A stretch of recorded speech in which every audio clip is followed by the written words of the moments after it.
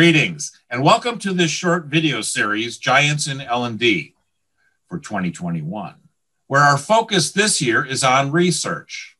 Our guest, Quinn, and we've asked him to share with us 10 to 15 minutes on one area of research that he believes all L&D practitioners should be aware of. Before we launch into that, Clark, would you please take a minute or two to introduce yourself and your topic and share with us a little bit about your related background? Sure, Guy, and thanks for the opportunity. What I want to talk today about are learning design processes, which is a combination of learning science and design. And I've looked at both of those deeply. So I'm, work through Quinnovation to help organizations do this. And in my background, I saw the connection between computers and learning as an undergraduate. Designed my own major. It's been my career ever since. After designing and programming educational computer games, I realized we didn't know enough, and I went back to get a PhD in applied cognitive science. And my lab at the time was looking at interface design. So they were looking at design practices and how to design for the way people think. And my twist on that was designing for how people learn. And so I've been, throughout my career, I've continued to look at what do we know about learning, what do we know about design, and what do they tell us we should do better? Clark, thanks for that.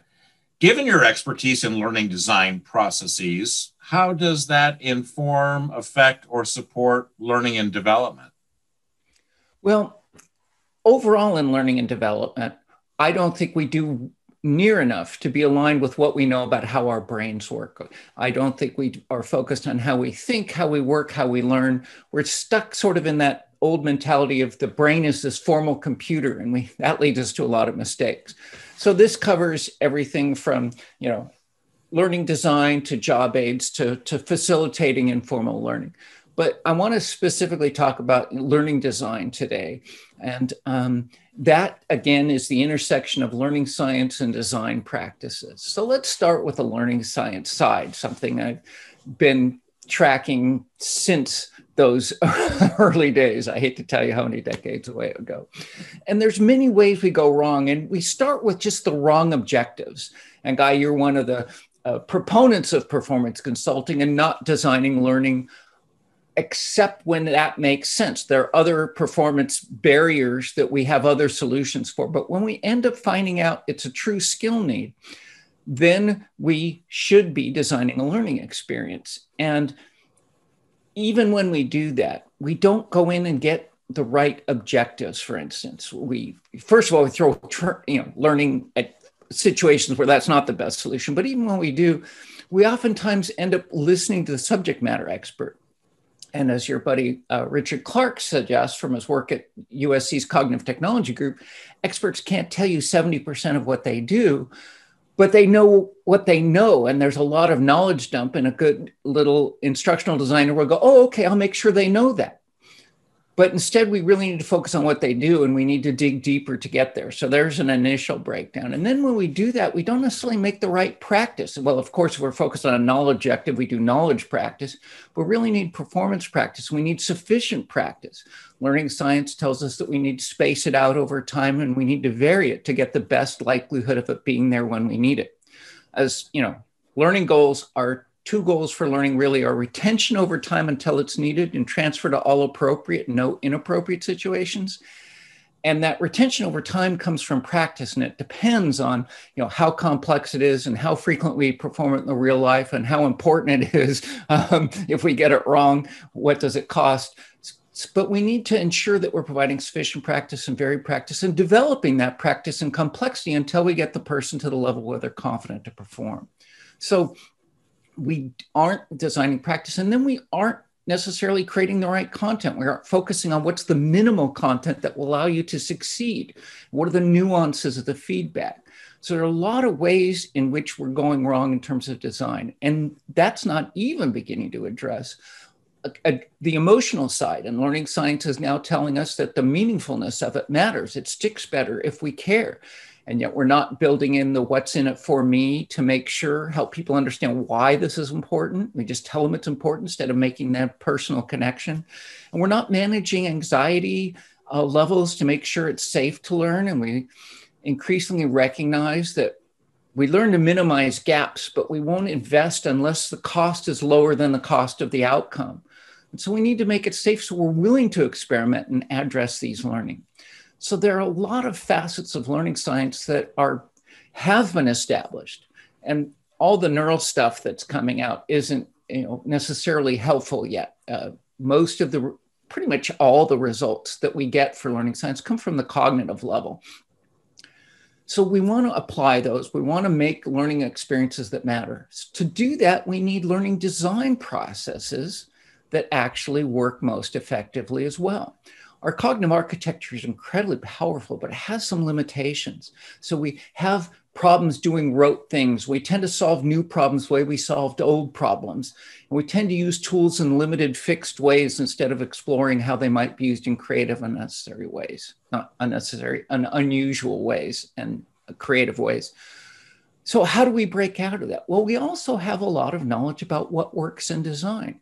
That includes when to be divergent and open and when to converge and control. And yet, and now we're beginning to see design thinking talk about these practices as a consolidation of a lot of stuff that we've known over time. It just puts a nice wrapping on it. And that's fine. That's great if it gets people to pay attention. But too often, the problems we see in our design processes are we will give people a tool and send them off on their own with a bunch of content and expect them to come back in 2 weeks with a full course that's a bunch of content dump and some meaningless, trivial quizzes. And that's not going to lead to any meaningful behavior change. So how do we get to design process? Well, part of it's, setting appropriate expectations about what the design process should be and how it can provide outputs. But then we need to know when should people interact with others to prevent sort of the